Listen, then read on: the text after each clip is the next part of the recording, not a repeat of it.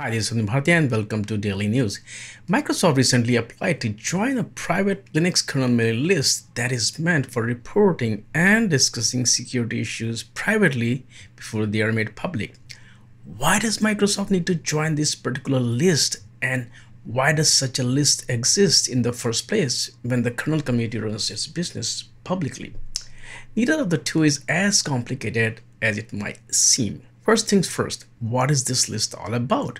It's absolutely true that the kernel community conducts all of its business in public with total transparency. Even if there was a possibility of doing things privately, Linus Torvalds won't do it, as he told us in an interview. However, there is one exception: security.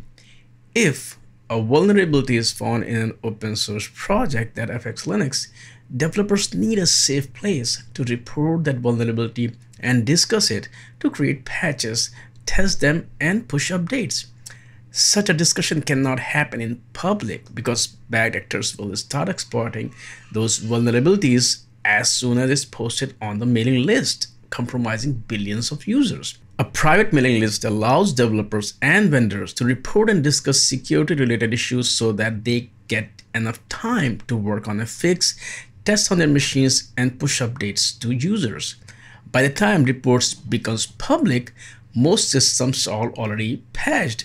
That's one of the many reasons Linux vendors like Red Hat and SUSE have their patches ready when reports of vulnerabilities like Heartbeat, for example, become public. Alexander Pesliak, a security specialist and longtime contributor to open source community, created a private list called Linux Distros for the Linux kernel community to facilitate such reporting and discussion. Since the information shared with the list is extremely sensitive, there is a very stringent vetting process before anyone is subscribed to the list. You can't just hit the subscribe button and get onto the list. The members, once approved, have to follow some of the strictest policies to maintain embargoes. Also, it's not a list for lurkers. Members are expected to make active contributions. But why does Microsoft want to get on to a private list that's about Linux security?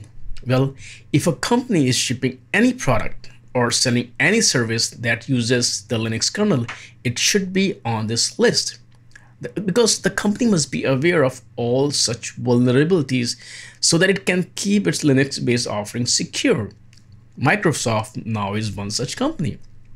While Microsoft has been working with the kernel community for quite some time, it wasn't shipping any product or service with Linux kernel in it. Not anymore. Linux is fast becoming the protagonist of Microsoft's enterprise story. The networking switch of Microsoft Azure Cloud is running on a Linux-based operating system. Microsoft Azure Cloud now has more customers running Linux than those who run Windows. Once again, Microsoft Azure Sphere OS, which is an operating system for IoT devices, it runs on Linux instead of Windows NT kernel. And soon, Windows 10 will be shipping Linux kernel as part of the WSL2 program, which will actually make Windows 10 the most widely used Linux distros because it has reached to more than 90% of the market. So these later two cases, Sphere OS and WSL, turn Microsoft from a user into a distributor. Yes, Microsoft is joining the ranks of Red Hat and SUSE to become a Linux distributor. With WSL2, Windows 10 will become a distribution just like Ubuntu or RHEL. And if Microsoft wants to keep its Linux offerings secure, they need to be on this list, and that's what it's all about. In fact, leading kernel developers like Greco Hardman have been working with Microsoft for quite some time to bring them onto this list. When I talked to Greg, he said that I also suggested that Microsoft should join Linux distros a year or so ago when it became evident that they were becoming a Linux distro, and it is good to see that they are now doing so.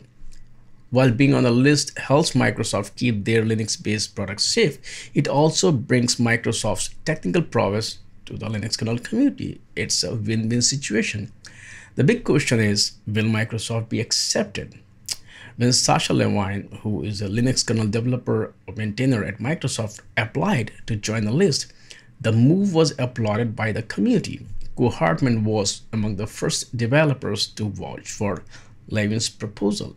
He wrote, "To verify this, yes, I can vouch for Sasha. He is a long-time kernel developer and has been helping with the stable kernel release for a few years now, with full write permission to the stable kernel tree." Yes, you heard it right. A Microsoft employee has full write permission to the stable kernel trees that Linux users run on their machines. So there should be no doubt why Microsoft should not be on this list. Anthony Liguri from Amazon EC2 team also praised Microsoft and supported the application. Microsoft has been very active in working with the broader community on Spectre meltdown style mitigation. I think the community would benefit overall from their participation on distros, he wrote on the discussion. However, it wasn't all praise. Levin had to prove to the community whether it qualifies to join the list or not. After a long and quite intensive discussion, it's all but certain that Microsoft will be accepted into the mailing list, possibly by the end of this week. As Alexander wrote, "Per our current policy and precedents, I see no valid reason not to subscribe Microsoft or parts of it to Linux distros. So I intend to figure out some details and proceed with the subscription. And once accepted, Microsoft will join companies like Oracle and Amazon who are already on the list." Thanks for listening. See you next time. Bye for now. And please don't forget to subscribe to this channel if you want to keep updated with the daily news in the tech and open source world. Thank you once again.